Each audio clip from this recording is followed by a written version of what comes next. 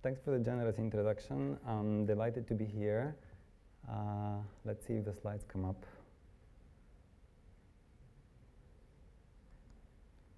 Okay. So today I would like to talk about market mechanisms for supporting the operational needs of open source software in a way which is aligned with community values and is productive. And I say operational needs to refer to the whole life of an open source project, taking the perspective that there is no clear distinction between making and maintaining a software product. Okay, so there's many ways to motivate this problem. What I will do is take a comparison between open source projects and public companies. Now, on the one hand, these are very different things because public companies produce private goods, open source projects produce public goods. On the other hand, though, I think that they have a very strong similarity in the way they build their products.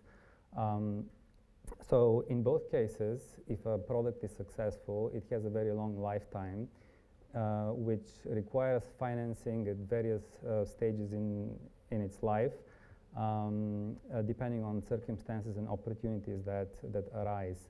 So this is one challenge that both of them share. The other one is that, and this is the one that I find quite compelling, is that long, complex products usually require tons of decisions made under uncertainty and sort of incomplete information. I think this is quite sort of notable similarity between both of them. Now, there is an obvious gap. The gap is that in the public sector, you have mechanisms that support companies to deal with both of these issues. So you have equities, which deal with financing products and companies, and you have financial derivatives like options and futures, which allow companies to hedge their risks. And you don't have any of these mechanisms in the open source world. So this is the problem that I want to address today with a proposal design that sort of hopefully starts a sort of a thinking process in this direction. Before I dive into this, I want to make a clear distinction between the problem space that I'm addressing and the problem space that is addressed by familiar mechanisms like quadratic funding, because I think that they're sort of quite non-overlapping. So operational needs are endogenous in the sense that they are driven from inside an open source project, basically based on the circumstances that arise in its internal life. For instance, an open source project might have an opportunity to hire a new developer, and they need funding for this. In contrast, grants like quadratic funding grants are usually driven from the outside community, so I call them exogenously driven. Next, operational needs are asynchronous, so they arise whenever the need for financing arises, and ideally they should be acted on in a timely fashion, whereas quadratic funding grants are synchronous. For instance, I think Gitcoin administers quadratic funding grants quarterly every year. Next, operational needs are fine-grained, so they often can have something to do with sort of sub-product technical aspects of a project, whereas in contrast, so grants are typically coarse-grained in the sense that they're some kind of a product-level description of what people want to have built. And finally, it's important for operational needs to be addressed in a streamlined fashion, meaning easy, frictionless, self-serve, ideally without having to wait on manual processes. And again, in contrast, grants are organized, and they typically require humans to get together and sort of refine a decision of what they want to have built. Okay, so in the interest of time, I'm going to describe one contract that addresses financing for open source projects, and I'll leave a few other designs for you to look up in the slides when they get uploaded. So this contract, which I called Plural Equity Tokens, first of all, is called this way to suggest that it borrows ideas from two places, from conventional equities and from plural mechanisms. So let me first cover the basics of this. Just like equities, the entity that issues equity tokens is a GitHub organization. The idea is, much like with equities, that any GitHub organization can issue tokens, it can sell them, it can buy them back and manage its financing in the same way in which corporations use equities to manage financing. Of course, whenever you're dealing with issuing of any kind of equity, you want to make sure that investors are protected from dilution, which in this case would happen, of course, using a smart contract, which protects investors in sort of three ways. First of all issued tokens should be public, and all future sort of schedules of issuance should also be public. And in the event of unanticipated changes to the issuance schedule, you would have some kind of a vote between the shareholders in the open source project. And I'm going to sort of more specifically explain how this vote should work in the next slide. So up to here, these equity tokens look very much like conventional equity. Now, what is the value? Why would you buy these things, and how do they work? In conventional equities, the value is of a share in a company is really just the present discounted value of the expected future return of the products that the company makes. But there's no such equivalent in the open source world because open source doesn't produce profit. Why would you buy one of those? First, I want to address the question, where is the value captured? The value is captured in two places. One is the team that runs the GitHub organization, because it's the team that adds value and makes the software, obviously. The second one is a little bit more technical. The value is also locked into the URL namespace of the GitHub organization. And the reason for this is because any other open source project which uses or depends on this one would refer to it by name. So a classical example is if you're programming in Go, you refer to other open source projects using their GitHub URL. So this is where the value is captured. Now, what is the value of the equity tokens? So this is a design proposal that I'm sort of putting forth. It's a strawman proposal. The value here I propose should be that holding equity tokens gives you influence over the open source project. So how does this influence work exactly? In sort of well-run and smooth open source projects, almost everything happens on GitHub through pull requests. And this is not just changing code.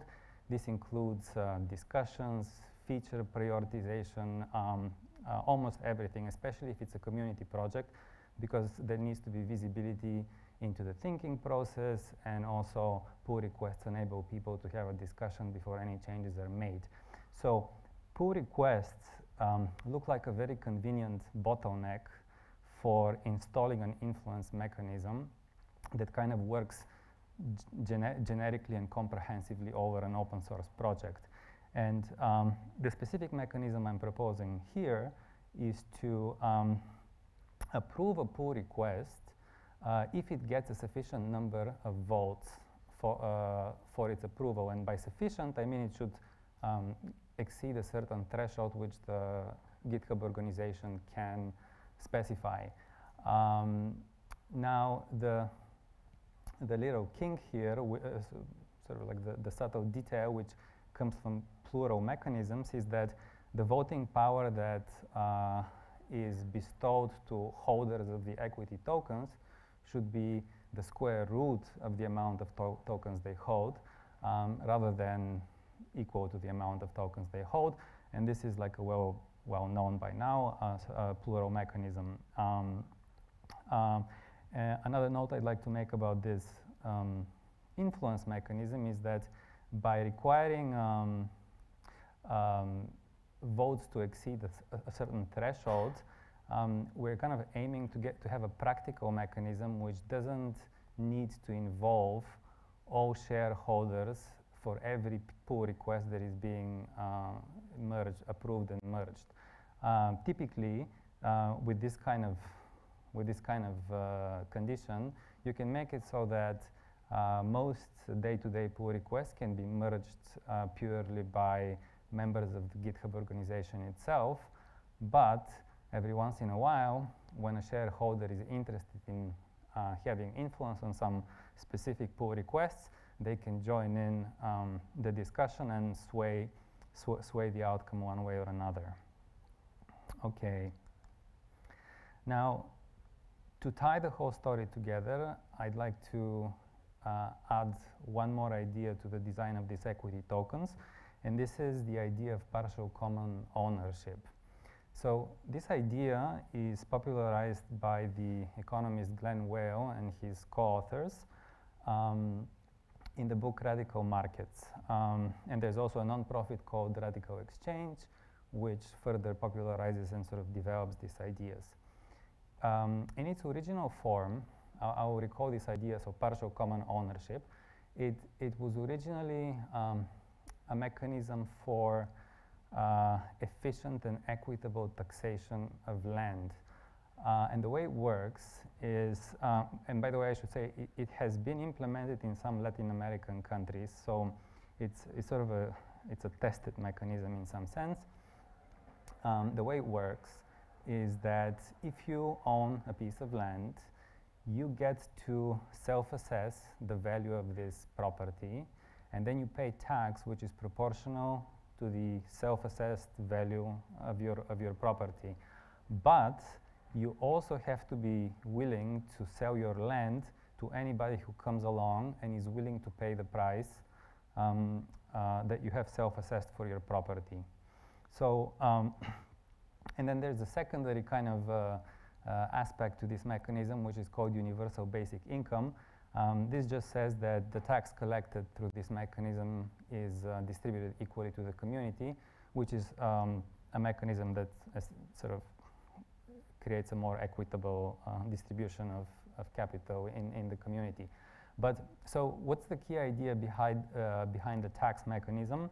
The key idea is that if you're a rational actor, you're compelled to basically self-assess truthfully the value of your property, because if you set a price that's too high, then you will benefit from the fact that nobody will probably take the property away from you because it's highly priced, but you'll be paying a very high tax for this privilege.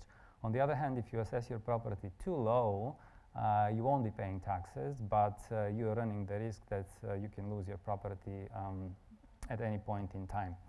So I took this idea and I want to apply it to these equity tokens in open source projects, and it would work in the same way. So if you hold any equity tokens, you get to assess how much they're valuable to you, you get to pay tax, and you're obligated to sell them if anybody is willing to pay the price that you have declared for them.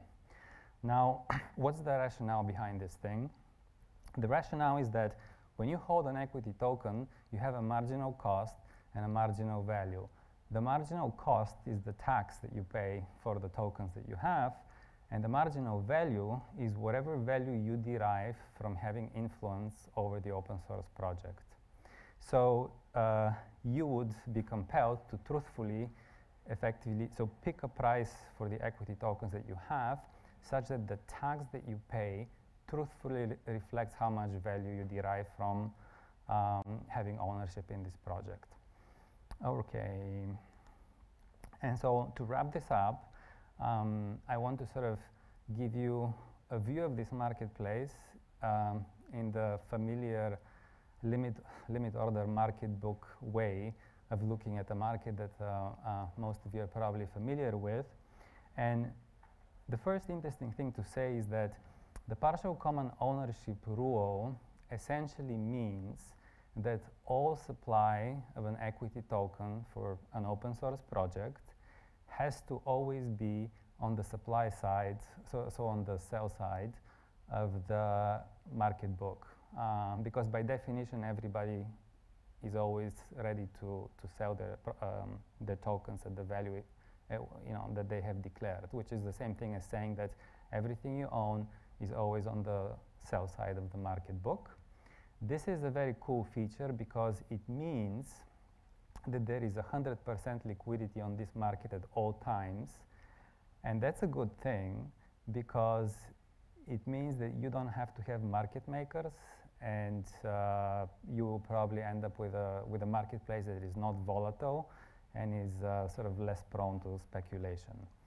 And I'm leaving here one open question for you, which is, in traditional marketplaces, the identities of the market players who are buying and selling are anonymous. But in a communal space, it's worth sort of debating whether they should be public. Okay, so this is the end for me. There are 3 more topics in this talk which you can look up on the slides, which will be uploaded, or you can just contact me. You can contact me, and happy to talk about this. So the topics that I'm not mentioning here are, I have a second design for a contract based around binary options, which addresses how do you hedge a risk in open source projects, which I think is a very interesting question. And I address the lack of meaningful business metrics and indicators for the open source system and some reasons why this might be the case. And finally, I address governance of this marketplace by pointing out that governance, being a smart contract, is really just an open source project. So you can reuse all of the techniques that I mentioned so far to make modifications to the governance, basically using pull requests. That's it for me. Thank you.